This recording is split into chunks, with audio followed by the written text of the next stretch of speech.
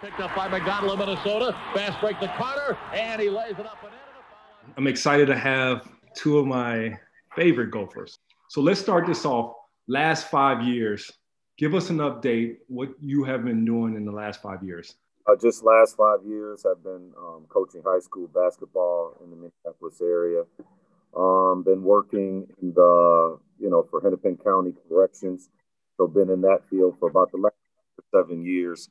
But mostly just following behind my son and trying to help him, create his path for his career. Randy? It's pretty much the same, man. The last 5 years, that's what I've been doing, coaching high school basketball. I'm an administrator in an alternative school.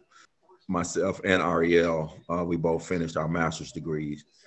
So we both got our masters in educational leadership and raising my boys as well. And, and trying to help them achieve the highest heights and the goals that they want to be able to achieve.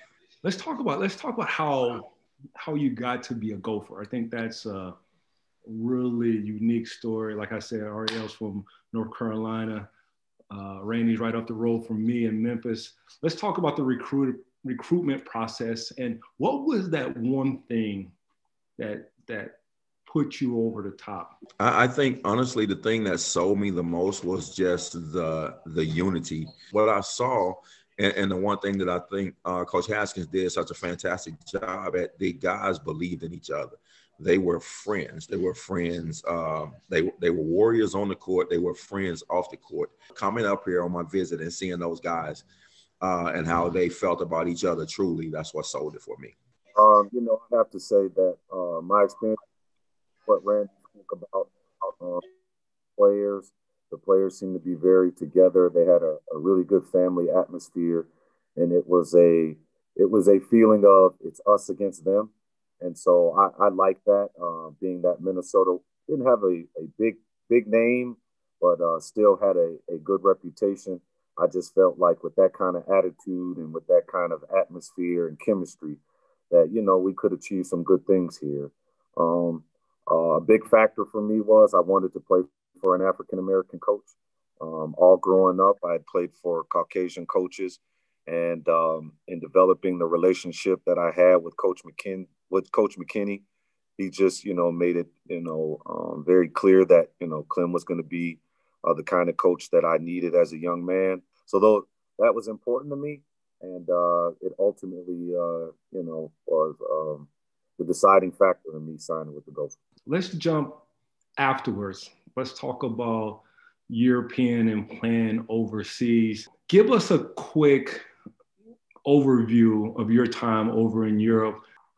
I would say the most memorable experience in Europe, obviously, we had won the European Championship, and it was in Paris. And so it was a very celebratory moment. I think we all understand throughout the last, let's say, 15, 20 years, kind of, the Israeli-Palestinian conflict. And so during that time period, when we won the championship, it was something good that happened for the nation. And, the Israelis all collectively got behind us and really celebrated the moment. And so that was a very memorable experience because it created so much joy for many of the natives.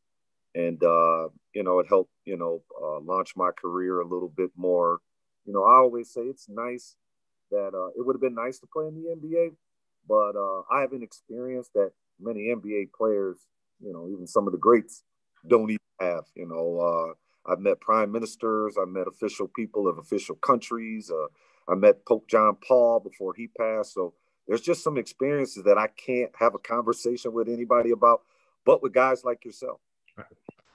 Yeah, I think kind of piggybacking on what Ariel said, for me, it was just the experience of being there.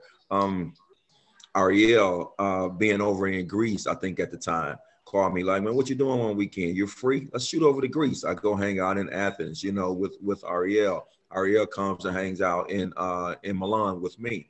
And the reality that a kid from North Memphis, is doing things that I never, ever thought in a million years that I'd be able to do. Having my kids see a part of that, you know, see Italy and see Argentina. The kids, like my kids have passports that you know, that are full of stamps right now. That's pretty special, man, you know, for teenage kids and my kid that's 25. So I think that was it for me. Yeah, you know, I think one of the weirdest points for me is that you be talking to people, they're like, oh, we're going to this and this. You're like, oh, you know, when you go over there, you should do this, this, and this. And they just kind of look at you like, it's like, oh yeah, I lived there for a couple of years. So one of the things I wanted to talk about, 1994, the score was 56-106. Minnesota, Indiana, CBS. What's the top 1, 2, 3 things that you remember from that game? Number one, Bobby Knight.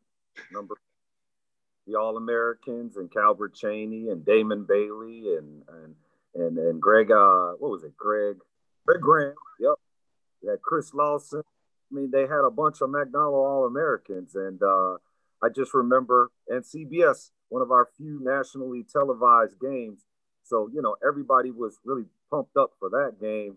And the greatest memory I have from that game is I remember making a 3-point shot. And as I fell out of my shot, I kind of backed into Bobby Knight. And so he kind of caught me, but threw me to the side. And so as he throws me to the side and I catch myself, as the ball goes in, I run past him and I smack him on the butt. So nowadays I go, how ignorant and crazy is that? He would actually put hands on the Bobby Knight. But that was going. That's how much, you know, hype we were for that game. So that's one of my fondest memories being a Gopher for sure. The Indiana game for pretext. Remember, Indiana did something similar to us a couple of years early. So we're coming to play. Like I said, I don't think anybody saw us beating Indiana by 50 points, but we were not planning on losing that day. The crowd was electric. I remember Bobby Knight just kind of like, there's nothing I can do. Like I love when we pulled the fight out of you, you just love that. Like we took it, you know, it was like you didn't have anything left. I remember I had a transition layup and I got fouled and it was an and one and the kid knocked me on the ground and I was trying to get up and Ariel comes and dives on me. You know what I'm saying? On the camera, like swan dives. And I'm like, dude, like you gonna hurt me worse than Indiana. The Indiana players are trying to, but he was so happy, you know, and the joy that we shared in that game. So those are the things that I remember about that game is that we were ready for that fight. Give me another one of your greatest Gopher moments, and then also give me one more Williams Arena moment in your history. Probably senior night. I would say one of the, you know, to tie those both together. I think our final senior game, Randy, we went into like triple overtime with against Iowa. Yep, that's my moment. that is my exact same moment. Senior night against Iowa. That was a crazy game, but it was one of those memorable games that you never forget. Glad Randy and I share that same memory.